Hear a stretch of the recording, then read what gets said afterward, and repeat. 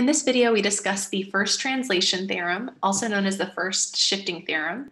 I'm going to state a theorem for you, then we will derive it. The derivation is actually pretty simple. And then we'll compute the Laplace transform of a function using the theorem, and we'll compute the inverse Laplace transform of a function using the theorem. Now, if you're wondering, why would I ever have to use this theorem? This is why. If you have e to the at times f of t, and you know the Laplace transform of f of t, this theorem can be used to find that transform. Now, if you already have e to the at times f of t in your table of Laplace transforms, there's no need for this theorem. But if you don't, if f of t is somewhat complicated and we don't have e to the at times f of t in the table, then it would be appropriate to use this theorem. So that's the plan. Let's do the derivation now. First, I'll state the theorem. It says, if f has a Laplace transform f of s for all s greater than c, where c is greater than or equal to 0, and a is some constant, then the Laplace transform of e to the at times f of t is equal to f of s minus a. Now, if you're wondering what that is, remember this is the Laplace transform of f, but then we're replacing the s with s minus a. So that's nice. We call this the first translation theorem or the first shifting theorem because we are shifting the graph of f of s a units to the right if we were graphing f of s versus s in that domain featuring that transformation parameter s. Now let me show you how this is derived. It's actually very simple. If we're taking the Laplace transform of e to the at times f of t, by definition, oops, trying to get that to move up, there we go. By definition, that's the integral from 0 to infinity of e to the negative st times e to the at times f of t dt. You just multiply by this function, you integrate from 0 to infinity, and then you're good to go. That's going to be the Laplace transform of this guy. But if I simplify this by just using a little bit of algebra, we've got e to some power times e to some other power. We add the exponents. So that's going to be e to the negative st plus at, which can be simplified further. If we factor out the -1 and factor out the t, we get this. Well, that is identical to f of s. Remember, the Laplace transform of f of t is the integral from 0 to infinity of e to the negative st times f of t dt. This is exactly the same as this. The only difference is that s has been replaced by s minus a. So this is f of s evaluated at s minus a.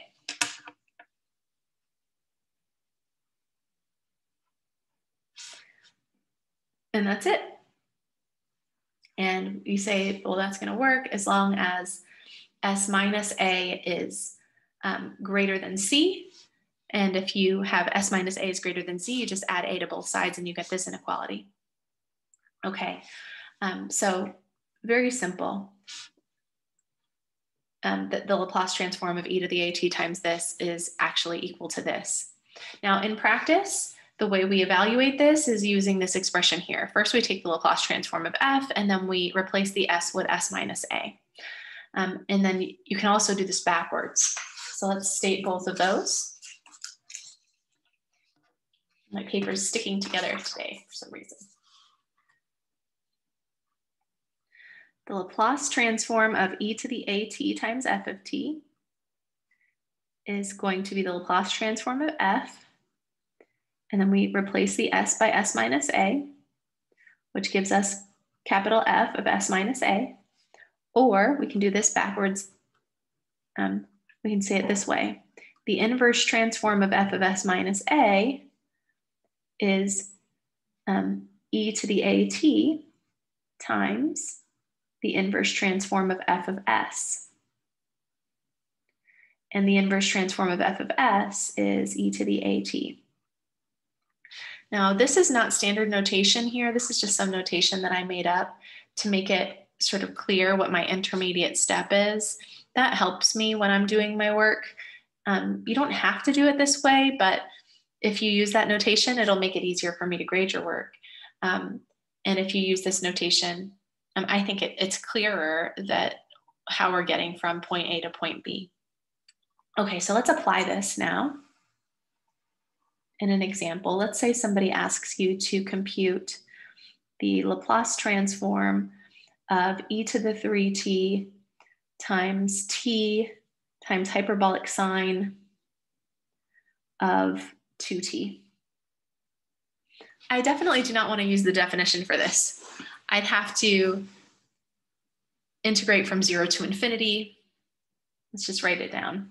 We have the integral from 0 to infinity of e to the negative st times this function, which is e to the 3t times hyperbolic sine of 2t.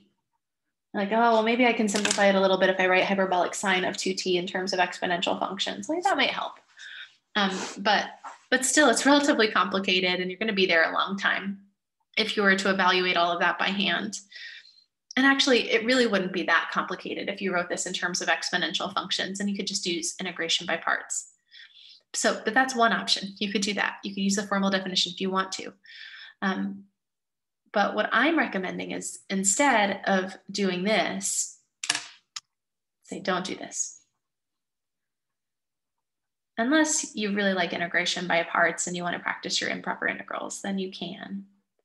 That might be a good way to check your work if you want to and you need a little extra practice on those older skills. But we're saying, rather than doing this, why don't you do this? Just recognize what f of t is. I don't have this in my table of Laplace transforms, even when I have the table of Laplace transforms from the Zill differential equations textbook, which has 58 different Laplace transforms in it. I don't have an exponential times a power of t times a hyperbolic sine function in that table, but I do have t times a hyperbolic sine function in that table. So this could be my f of t, and this could be the e to the at.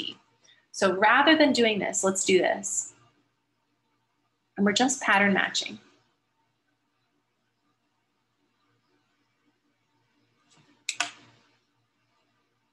This is my f of t, and this is the e to the at. Well, if that's e to the at, a is equal to 3. And then according to this, what we're going to do is take the Laplace transform of f, which in this case is t times hyperbolic sine of 2t. And then we're going to replace the s with s minus 3. Easy breezy. Now let's go to the table of Laplace transforms and look this up, and also let's look for something like this. I don't think we're going to find it. Okay, so this is my table from the Zill differential equations textbook. It is in the front and back cover, I think, or maybe it's just the back cover of a first course in differential equations with modeling applications. I first started teaching differential equations out of this book years ago in 2007, I think. But it has 58 transforms in the table. Now I want t times hyperbolic sine of 2t, or an exponential times t times hyperbolic sine of 2t. So let's look for that in the table. Nothing over here in this first column. Second column. Well, I've got exponentials times hyperbolic sine and hyperbolic cosine, and I've got t times hyperbolic sine and hyperbolic cosine, but I don't have an exponential times t times hyperbolic sine and hyperbolic cosine. So I think what I'll do is I will use this theorem. And again, I made this problem up so it wouldn't be in the table. And that means we need the Laplace transform of t times hyperbolic sine of 2t, and then we're just going to replace s, excuse me, with s minus a, where a is 3. So I'm using this guy right here. K is equal to 2 in our case. And according to that guy, we get 2 times k times s.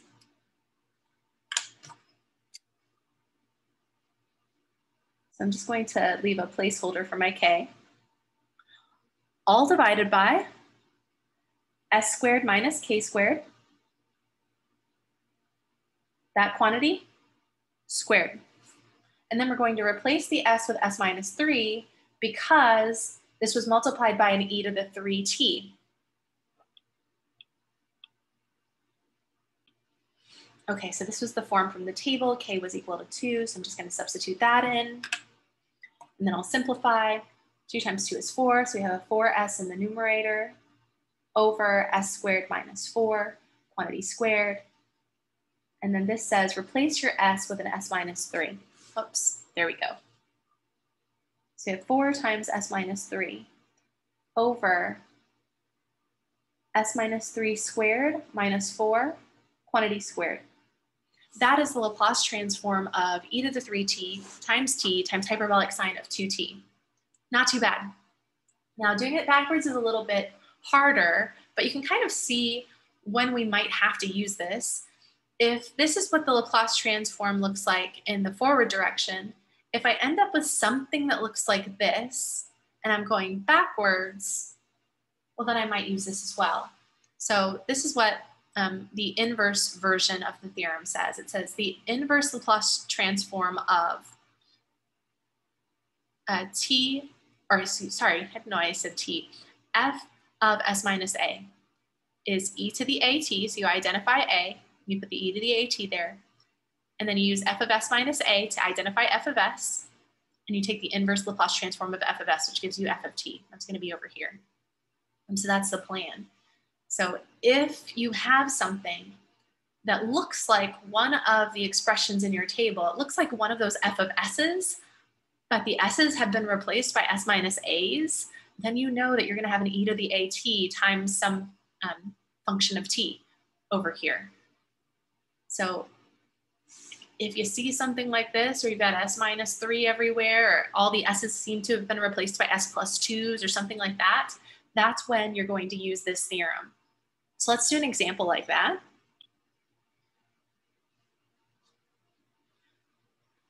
So here's our example. Let's say somebody gives you f of s equals this. It is 2s minus 1 all divided by s squared plus 6s plus 13. And we want to find f of t, where f of t is the inverse transform of this.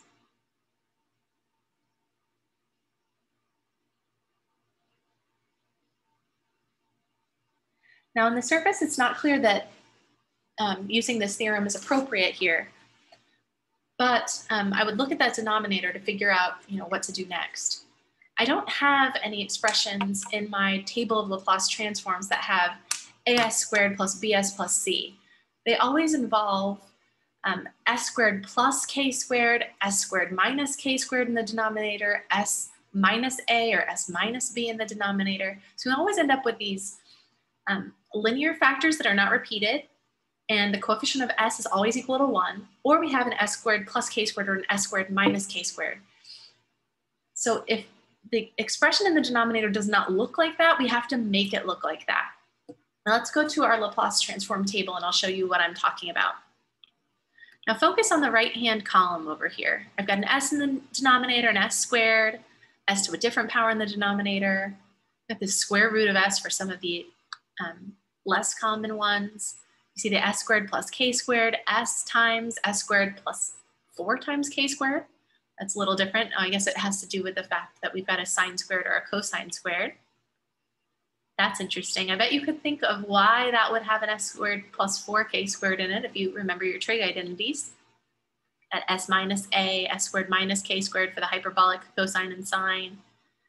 Similar for the hyperbolic sine squared and hyperbolic cosine squared functions.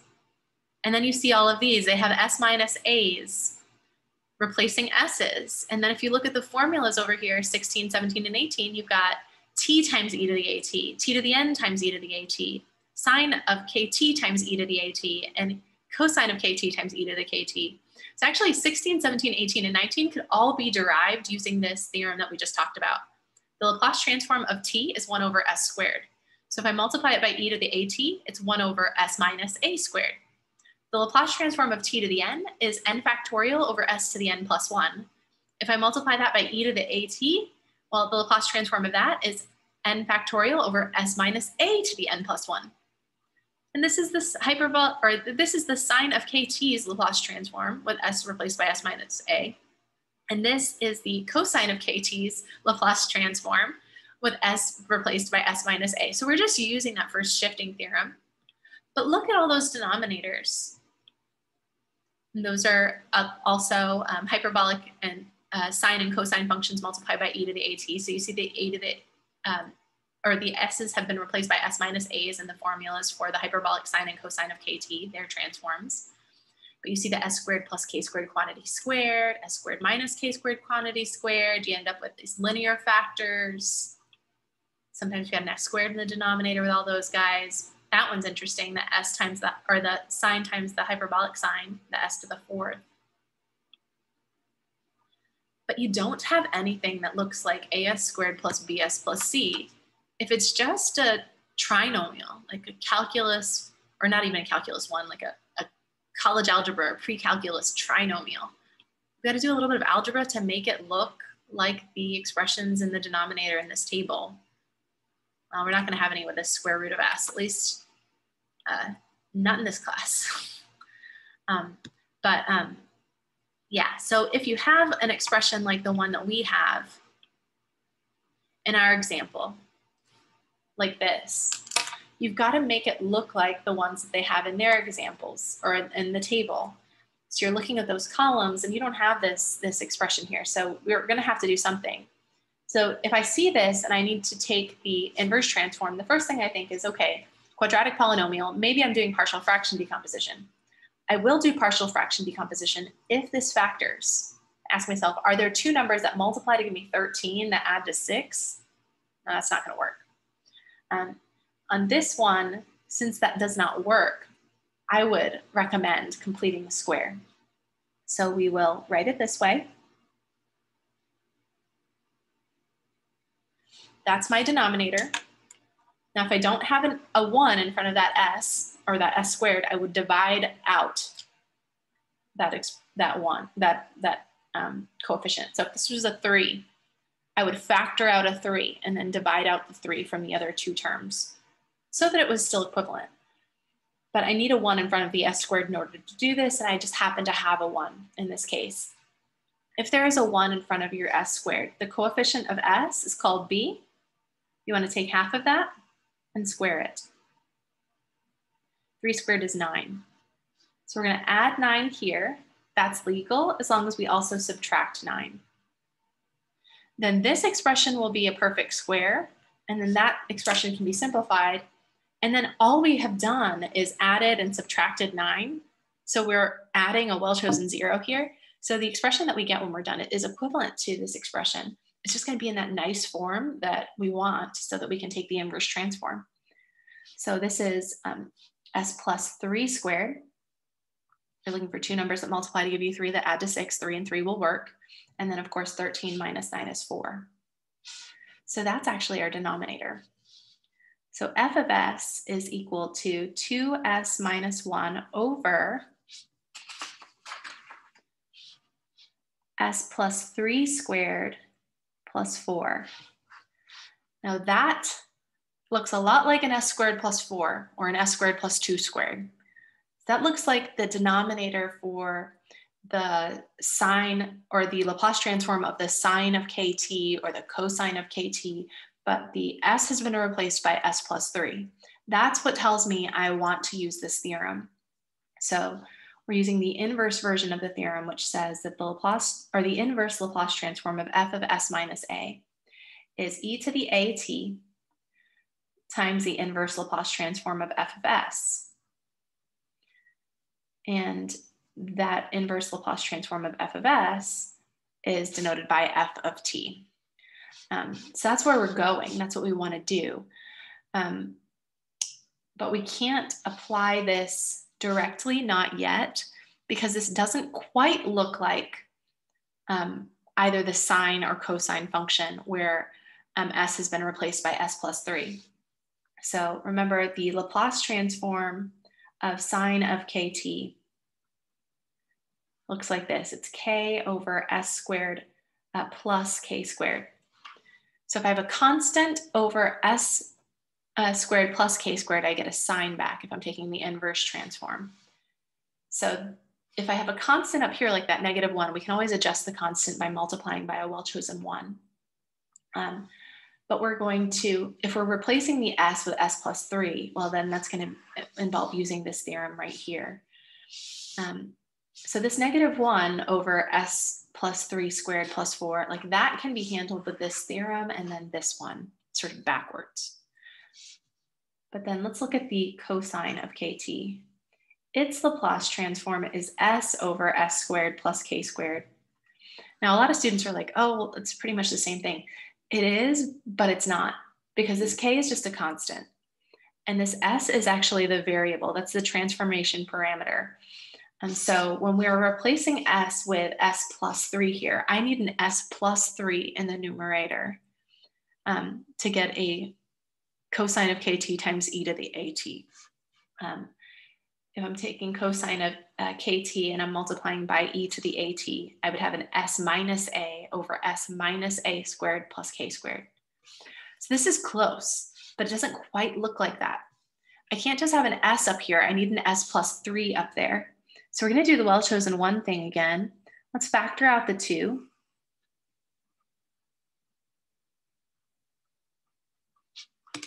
I want that to be an s plus 3, so I'm just going to make it an s plus 3. My students are like, what? You're just going to make it an s plus 3? Yes, we can do that as long as we compensate for it. So if we're adding 3 because that's what we want it to be, we can do that as long as we compensate for adding 3 by subtracting 3. And then we still have that -1 over here. No big deal. And then what I want to do is I want to distribute 2 times that quantity. And then I've got 2 times that -3. And then we'll simplify. So we end up with 2 times s plus 3 minus 6 minus 1, so that's -7, over s plus 3 squared plus 4. And now if I separate that numerator, so I've got 2 times s plus 3 over s plus 3 squared plus 4 minus 7 over s plus 3 squared plus 4. That's starting to look like these guys where s has been replaced by s plus 3. So we're close. By doing a little bit of algebraic manipulation to make this expression that I have match these guys where s is replaced by s plus 3, we're going to be able to use this theorem over here. Now again, the key was to see that first I can't factor this. So if I complete the square, I end up here. And then the key is to say, oh, that looks like s squared plus 4, but s has been replaced by s plus 3. So we're thinking about that s squared plus k squared, and then we're doing this backwards. Okay, so now we're here. In order to use this one though, we need a k in the numerator when we have a k squared in the denominator. Actually, let's just start this process first and then we'll go back to that. So I'm trying to take the inverse transform of something that looks like this. So I'll factor out that 2. So this is 2 times this fraction, s plus 3 over s plus 3 squared plus 4. And then we're subtracting, I think I'll just do subtracting 7 times, and I'll just leave a 1 there for right now. 1 over s plus 3 squared plus 4. Well, s has clearly been replaced by s plus 3. So if I'm matching this to the pattern s minus a, if s minus a equals s plus 3, then a must be -3. So according to this new rule right here, if a is -3, what we're going to get is e to the -3t times the inverse transform of this guy, where all the s's have been replaced by, or all the s plus 3s, excuse me, have been replaced by s. So you're sort of doing this process backwards. So we're going to have 2 times s over s squared plus 4 minus 7 times 1 over s squared plus 4. Okay, now I have a rule for that. It's right there. K squared is 4, so that means k is 2. Here, k squared is 4, so k is 2. Now this one does not quite look like this yet. If I have a k squared equals 4 here, so k is 2, I need a k in the numerator, so I need a 2 in the numerator. So I'll just multiply by 2, can make it what I want it to be, and that's fine as long as I compensate. So we're going to do this a lot. We're going to add what we want as long as we subtract it, that's legal, and then we can make it look the way we want it to look, or something similar as we've done here. I need a 2 in the numerator, so I can multiply and divide by 2. It's multiplying by a well-chosen 1. So adding the well-chosen 0, multiplying by the well-chosen 1, that's going to be something that we do a lot. Okay, so now I've got e to the negative 3t times the inverse transform of 2 times something minus 7 over 2 times something. And I've got an inverse transform for that, and I've got an inverse transform for that. So I'm just going to write that down. So I bring the 2 down, and the inverse transform of s over s squared plus k squared is cosine of kt. If k is 2, that's going to be cosine of 2t. And then I'll bring my negative 7 over 2 down. And then I've got the inverse transform of 2 over s squared plus 4. Well, that's sine of 2t. And all of that is multiplied by this e to the negative 3t. So that's our answer. So that is our first translation theorem. I'll see you in the next video where we will talk about the Heaviside function and the second translation theorem.